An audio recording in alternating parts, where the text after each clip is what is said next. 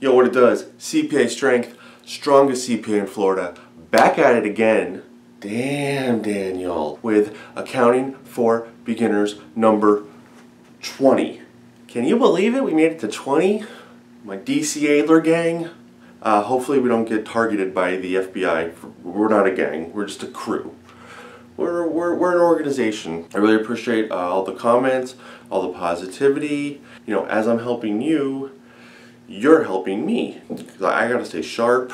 And you know how they say, like, if you can't explain something to somebody, then you don't even really know it. Accounting for Beginners series really helps me to, I think, explain to my clients the basics. It reinforces my ideas sometimes, because sometimes I get a question and they say, why is this? Or, you know, you people,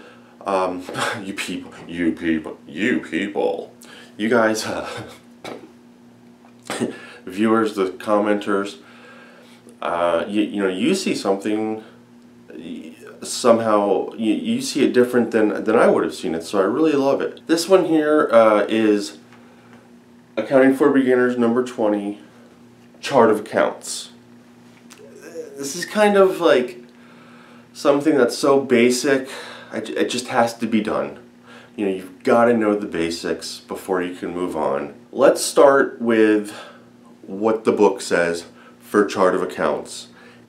A group of accounts for a business entity is called a ledger. Okay, that's great. A list of the accounts in the ledger is called chart of accounts. That's what a chart of accounts is, huh? A list of accounts in the ledger. And the ledger is a group of accounts. A list of accounts is the chart of accounts. So, you know, in my last video, I talked about abbreviations, and don't abbreviate and be lazy. There's not only an abbreviation for chart of accounts, but most of the time, the word says what it is. It's a chart of accounts. I would just think of it as a list of accounts, personally. Okay. The accounts are normally listed in the order in which they appear in the financial statements. Okay. And I've said before, it's balance sheet is the big dog. Balance sheet is the big dog because that goes from year to year. And then underneath is the income statement. And that's just for a certain period of time. That's how the chart of accounts are listed. The balance sheet accounts are listed first in the order of assets, liabilities, and owner's equity. Okay. Assets, liabilities, and owner's equity. That is the accounting equation, assets equal liabilities plus equity. Alrighty. The income statement accounts are then listed in the order of revenues and expenses. Okay, the income statement. Revenues minus expenses, that's the income statement. 5 accounts in the chart of accounts. I'm kind of feeling the red pen today. Okay. For the chart of accounts, of course, I'm going to start off with my DC Adler because I like to show how applicable that is. DC Adler. Debits, credits, assets, draw, expenses, liabilities, equity, and revenue. Don't freak out here. We don't need, for the chart of accounts, we're not really concerned with if it's a debit or a credit for the chart of accounts. I'm going to cross these out here. Alright, cool. So then I cross those out. Look at our DC Adler. There's only going to be 5 boxes in the chart of accounts. Like 5 boxes that the chart of accounts could go. The chart of accounts is either going to be an asset, and that's the first one. It's going to be a liability. That would be the second listing on the chart of accounts. Now this one, equity is going to be the third. And so I have put the draw into the equity because there's not an actual on the chart of accounts. There's not an actual grouping or box that's draw. I think this is 20. Accounting for Beginners number 18 talks about draws and how it reduces equity. So in the charts of accounts, In the balance sheet, it's just listed under equity.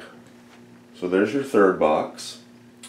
The fourth box that a chart could go on, that an account could go on in the chart of accounts, is a revenue. The fifth one that it could go on is an expense, or an expenses. So as you see, DC Adler works beautifully again.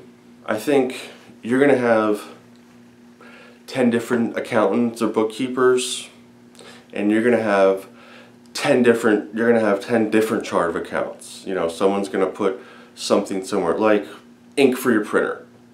Well, someone might put that in supplies.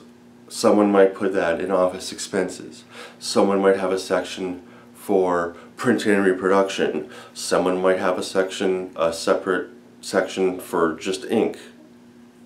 Or not separate section, I'm sorry, but different account names in the expenses. It's a beginner series, and we'll get a little further, we'll get a little harder as we go on. You know, I wanted to get this in before we go further, because you really have to know the basics before you can go further, and that's just the truth of the matter. In summary here, for a chart of accounts, you're going to have five different boxes. It's going to be an asset, it's going to be a liability, it's going to be an equity, it's going to be a revenue, or it's going to be an expense. It's going to be one of those five. You know, you can name really whatever you want in assets. You can name whatever you want in a liability. You know, you can make it really specific, really broad.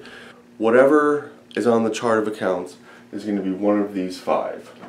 And I wanted to show you that DC Adler helps you out again if you're like, oh my god, I don't even know what charts are even, I don't even know what accounts are available, I don't know nothing. And as you noticed, they go from, this is, you know, in the order of the chart of accounts, 1, 2, 3, 4, 5. Alright, so what is